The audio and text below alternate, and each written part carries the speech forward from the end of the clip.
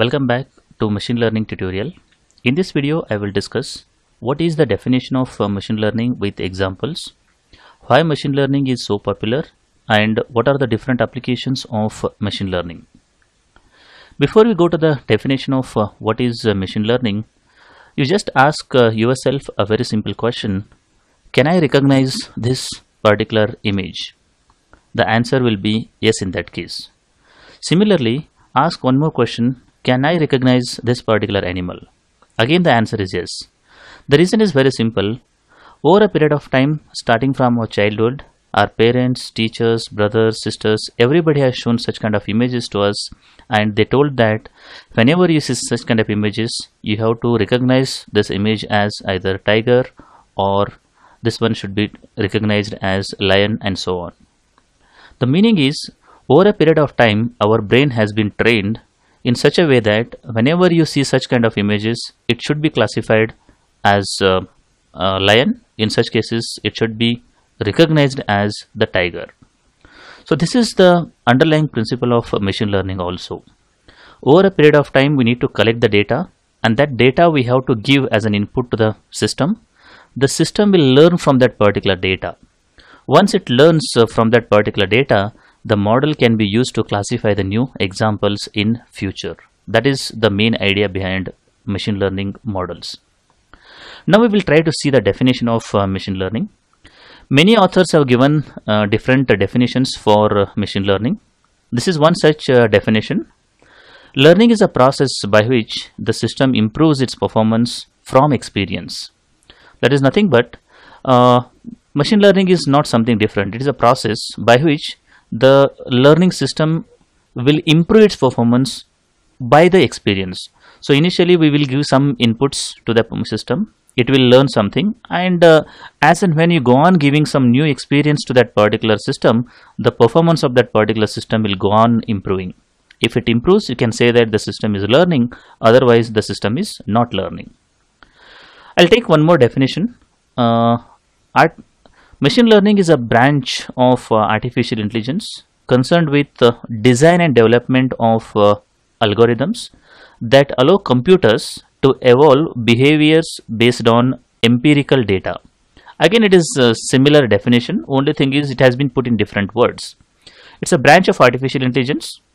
It concerned with the designing and development of an algorithm, maybe different models over here, that allows system or a computer to improve its performance based on the past data or the experience. That's nothing but the machine learning all about.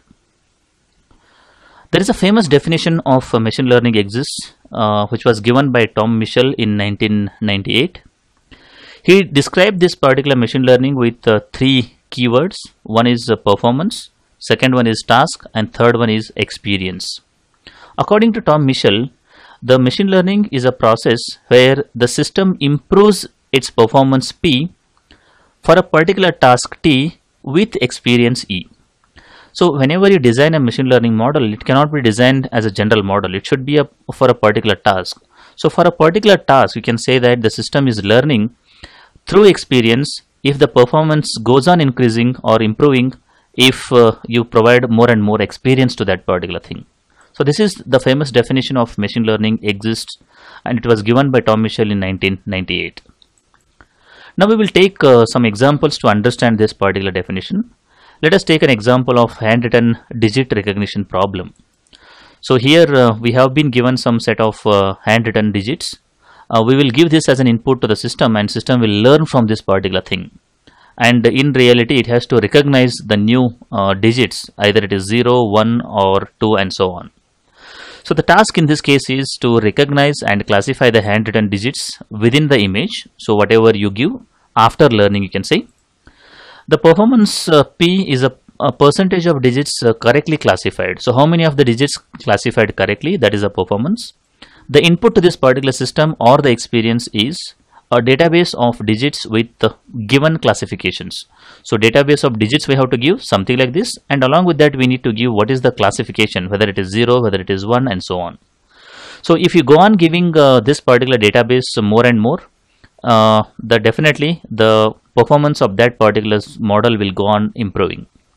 If it improves, we can say that the system is learning. Otherwise, we say that the system is not learning. Let's consider one more example, a robot driving learning problem. In this case, the task is driving on public 4-lane highway using vision sensors. That is the task of this particular problem. The performance in this case will be average distance traveled before a robot has made an error. So that will be the performance. The experience is a sequence of images and steering commands recorded while observing human driver. So at the time of training, human driver will drive that particular vehicle based on his can say that inputs, like what he is doing when he come across an obstacle in front. When there is no obstacle in front, definitely he will increase the speed. If something comes in front, he may go left, he may go right, something like that he will do. All those particular things will be noted, and with the help of that, the robot will drive that particular vehicle. So initially, let us say that if you train that particular robot with some driving experience, it may make some mistake after certain distance. But if you go on training that particular robot again and again, definitely the average distance traveled before it makes an error will be more in that case. So definitely it will learn through experience in this case. We'll take one more example, that is checkers learning problem. In this case, playing checkers will be the task. Percentage of games won by against the opponent will be the performance. How much amount of games won against the opponent will be the performance. And experience will be playing practice games against itself. So what happens here is the model will play against itself again and again, and it will notify all those particular moves so that it can be used in the real world. So initially, let us assume that it has played against itself for 10 times. It may in reality it may win around 50% of the games. Let's say 50%. Now, if it plays the game again and again around 50 times, definitely the performance will increase. It may win around 60% of the games against the opponents. So as and when it plays again against itself, more and more games, the performance will go on increasing in that case also. So that is how actually you can define a machine learning for this particular problem definition. Now comes the very important question: why machine learning is so popular? There are mainly three reasons why machine learning has become so popular in recent times. Machine learning is a not new topic. Actually, it was evolved a long back, but it has gained a lot of attention in the recent time. The reasons is there is a high amount of data produced by every applications. For example, if you consider Facebook, WhatsApp, or any other social media websites, a lot of amount of data is generated every day. That particular data can be used to analyze as well as make some better we can say that business decisions. So that is the thing is happening in recent time. So that is the main reason you can say. The second reason is the increase of computational power. In the earlier days, the computation power was very costly. That was existing, but it was very costly. Nowadays, the commodity hardware has become so cheap, and the power has also increased like anything. Because of that, we can run any kind of machine learning algorithm on the different set of hardwares available now. So that's another reason why machine learning has become so popular. The third one is because of availability of data as well as the computational power, people are developing better and better algorithms every day. So as and when you develop better algorithms, you achieve better results. If you achieve better results, there is a business gain happens in every organizations. As and when the business gain occurs, definitely the people will invest a lot of money on this particular thing, and again new algorithms will evolve every day. So these are the three main reasons why machine learning has become a buzzword, or you can say that so popular in recent years. And whatever the applications we are using, one or the other way we are using machine learning. For example, usually we use mail application like Gmail, we are using WhatsApp, we are using e-commerce websites, video sharing platforms, wearable fitness trackers like Fitbit, or intelligent home assistant like Google Home, and so on. Everywhere machine learning is present. For example, if you see Google's Gmail, whenever you get an email, that will be classified as either spam or a non-spam. So that's a very important task done by the Gmail, and behind that, machine learning is working. E-commerce website, for example, if you visit a e-commerce website, initially you will be given some set of products, but if you go on visiting some particular product related to that, you will be getting the recommendations and so on. So that's nothing but the machine learning over here. Video sharing platforms like YouTube, Netflix, and so on, initially it will ask you about your interest, this, that, and all. Based on that, it will go on recommending the can say the video content and so on. So all these things use machine learning heavily. Because of that, they are becoming so popular in industry. Now, what are the applications or where we can use machine learning? Machine learning is used everywhere. That's the one thing I would like to say. But as a part of discussion, I will try to put some applications over here. These are not the only applications where machine learning is used. As I said earlier, machine learning is used everywhere. It is not only in computer science industry, it is used in mechanical industry, it is used in civil industry. Everywhere the machine learning is being used in recent times. Some of the applications are recognizing the patterns. For example, while recognizing the facial identities or facial expressions, we can use machine learning.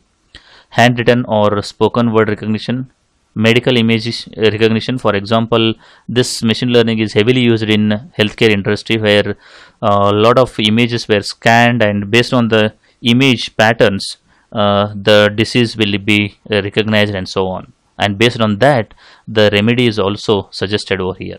So that's a very interesting part of machine learning. The second one is like generating the patterns. For example, generating the image or motion sequences. As and when a particular person go on dictating some scenario, based on that, images will be generated as well as motion sequences. It is heavily used in can say that crime detection and so on, to regenerate a crime scene, or you can say that to generate that particular the person's image and so on.